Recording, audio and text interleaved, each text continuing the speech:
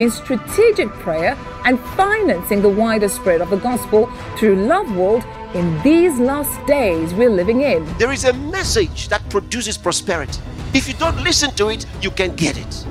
What I ask you is this: you've been praying, but what have you done as proof that this kingdom is worth defending? You see, we can pray all we want to, but until we demonstrate in our giving as though this kingdom is real and important, we've done nothing. We were delivered from the domain of darkness and translated into the kingdom of God's dear Son. Where are you now? In the kingdom of God's dear Son. I live the kingdom life right now. Right now. Right now. That's why everything that comes to you, everything, your house, your money, everything, right from your physical body that was taken from this earth, everything that comes to you becomes kingdom property. That's why he told you, even your body is not yours. It was bought with a price. He bought the whole field, and the field is the world. So everything that you contact becomes holified. You get it? Sanctified of God. So what is the job of the temple? What is the job of the temple? You are the temple of God, does the Bible say? What is the job of the temple? To sanctify the gold. Everything that's brought into the temple is different from things outside the temple. In connection with the temple, you are sanctified. Whatever is brought in there is sanctified.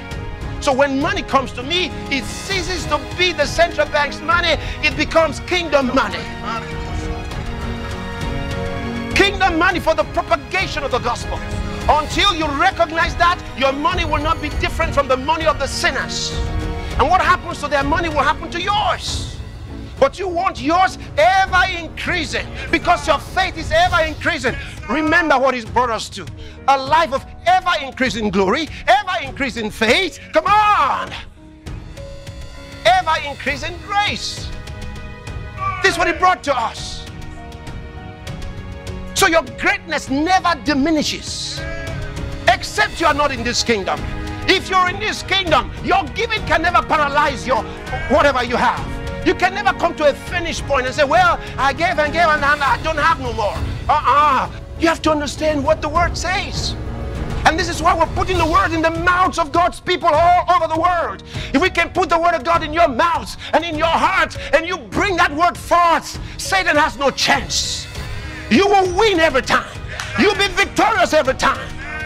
So never forget it. These weapons are your words of faith proclamations. Yes, and number two, your prayers of intercession.